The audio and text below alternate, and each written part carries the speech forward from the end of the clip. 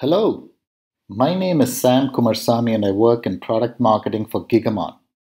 Today, I'm really excited to be presenting the new GigaView FM or Fabric Manager 5.7. GigaView FM is a very important component of our new enterprise licensing model. And GigaView FM is necessary for you to float licenses between the same HC series nodes or between GigaSmart cards within the same HC node. In this first part of the video, I'm going to show you how to obtain the inventory file of all the assets that are being managed by this particular FM. So let's get started. I log in as admin.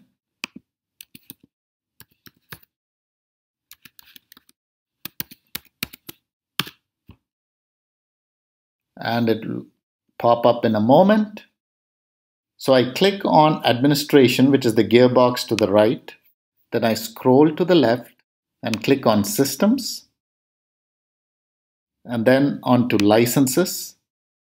And I get the node view. The node view gives me a list of all the assets that are being managed by this FM. So as the first part of this series, I want to show you how I'm going to activate a license. So I go into the activation view. In this case, I have a list of all the licenses that have been activated within FM. And then I go on the top here and click on activate licenses. In order to activate licenses, I have to go to the license portal.